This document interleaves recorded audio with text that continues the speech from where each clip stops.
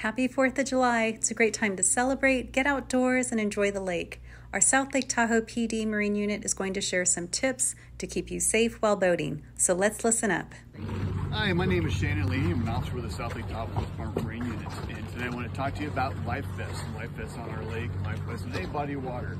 On any vessel, it's required for anybody under the age of 13 to have a life vest on. And for any adult, I suggest that you have them at least accessible, if not on your person, especially as the weather gets worse out here. Perfect. You guys both have life jackets on? Awesome. Have a good day.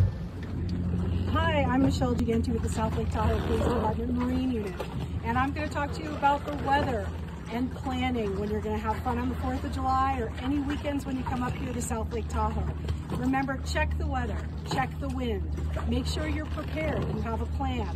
You have life vests on board, you have plenty of water, clothing in case it's cold in the morning, warm in the afternoon, and really cold in the evening. So just have a plan and tell people what you're doing. I want you to come here and leave with just memories, not on probation. So please don't operate a vessel while you're underway. Have a sober operator, especially if you're not from this area, if you're unfamiliar with it. You gotta have a sober operator with you. Have fun on the 4th of July. We'll see you up here. When you see us out on our boat, please wait.